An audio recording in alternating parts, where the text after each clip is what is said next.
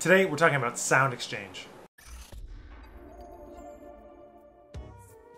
So do you guys know what Soundexchange is? Soundexchange is the digital version of BMI and ASAP, performance rights organizations, or PROs, that look after your music, look after your publishing. When your music gets played on the radio, when it gets played in a concert setting, when it gets played in a variety of settings. But Soundexchange is the one that tracks it. Spotify, Apple Music, all these different places that are getting plays, and anywhere where you want to get paid for your internet radio presence. It could be streaming, it could be different playlists. There's a lot of different things that go into it, but there's people that pay into this Soundexchange pot.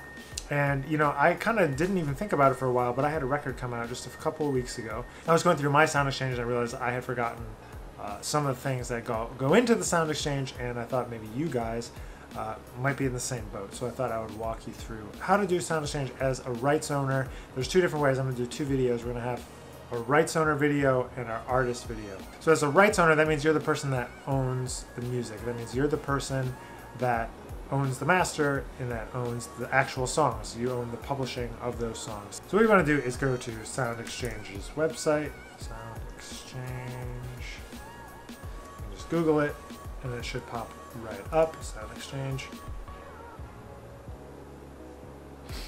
And then what you want to do, if you haven't registered yet, you can see here, you can click on artists and copyright owners and you can register.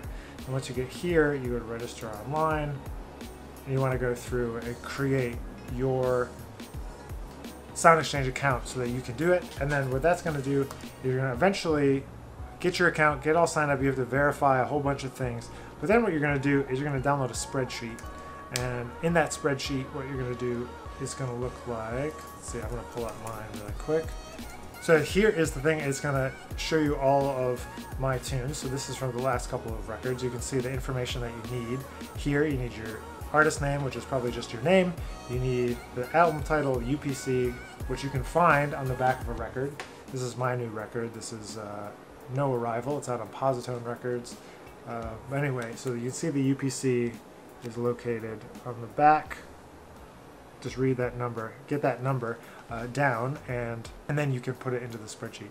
So you just need the release dates and the label information, and the most important thing that you need is going to be the ISRCs. If you don't have those, you can go to look them up on Soundexchange. Actually, just Google Soundexchange ISRC, it comes right up, and then you can just click ISRC search, and you can search for your name, or you can the release name up here on the top and find those. So if I type in Nick Finzer, search, you can see some of these that came up, 2013,